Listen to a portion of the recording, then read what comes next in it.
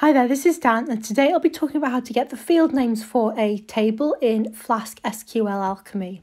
And then at the end I'll talk about how to do serialization, which is basically taking this table, and converting it into a dictionary, okay?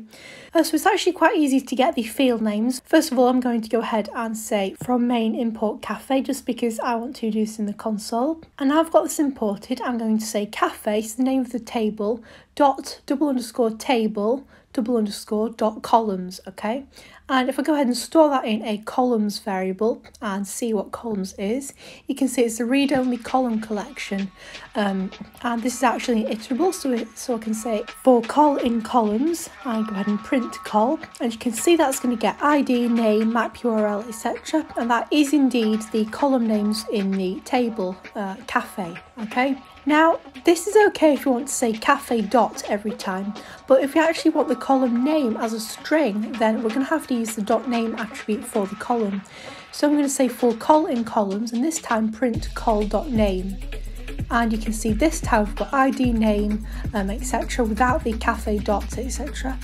And again, that is the names of the columns. So to simplify this for us, this stage is optional, by the way. You can make a list comprehension with all of these names in. So I'm going to say col.name for col in cafe._table _dot columns. Now, if you're not familiar with this list comprehension syntax, basically it goes like this.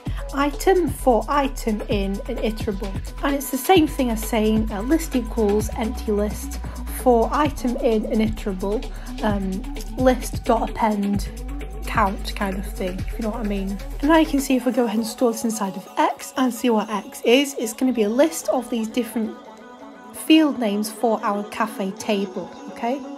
Perfect.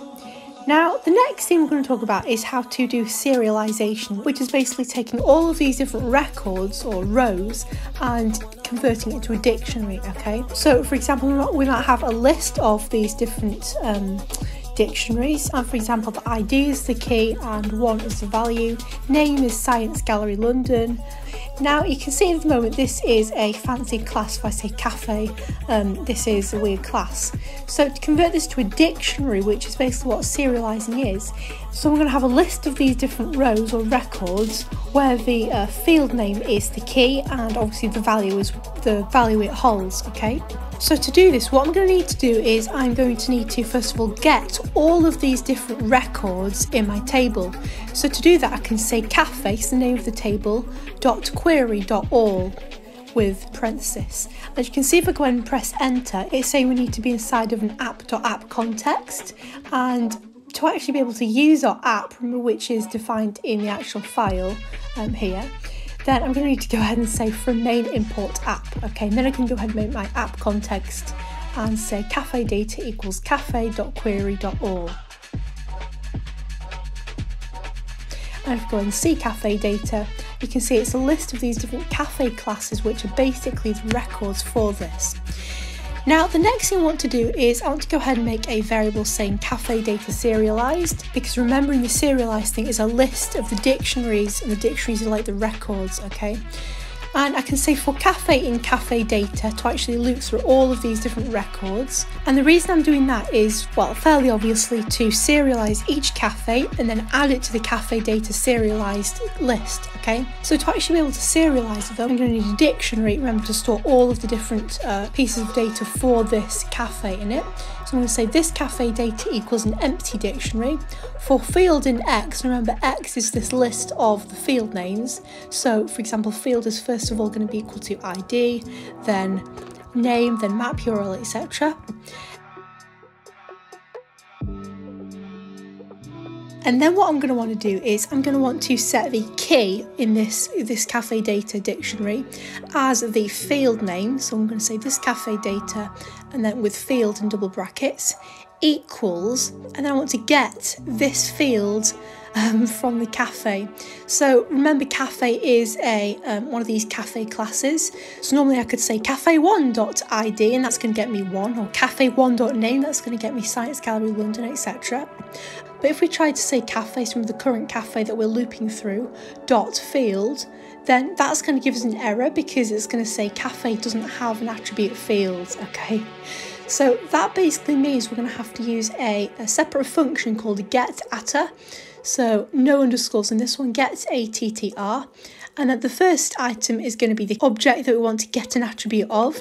And the second one is the attribute that we want to actually get from it, which in this case is the field. Now, think about how this is actually going to be evaluated. So field is first of all going to be equal to ID.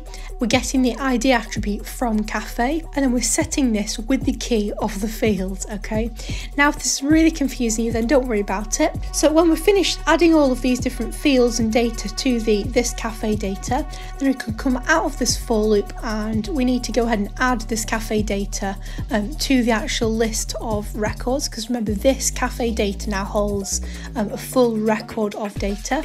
So I'm going to say data serialize.append, so .append adds something to the list, and .append this cafe data. And you can see if we go ahead and press enter and I look at data serialize, it's got this list of dictionaries where each dictionary is a row. Okay, perfect. Now, to make this even more complicated, you can actually make a list/dictionary comprehension with this as well. So I'm going to say with app.app_context again, I'm going to say square brackets for a list. And remember, the syntax for a list comprehension is item for item in an iterable. Well, the iterable is going to be cafe.query.all, and the counter item is going to be the cafe. And then for the item, what I want is a dictionary comprehension. Now, the syntax for a dictionary comprehension is key:value for key in and then an iterable. And in this case, the iterable is going to be our column, so cafe.table.column, and the counter is going to be the column. And then for the key value pair, I want the key as the column name, so col.name, and I want the value as this getattr kind of thing, so to get the current cafe's attribute of column.name, okay? Now if we go ahead and press enter, you can see we're going to get exactly the same thing as we did above. Perfect, we're done. Thank you very much for watching. Bye bye.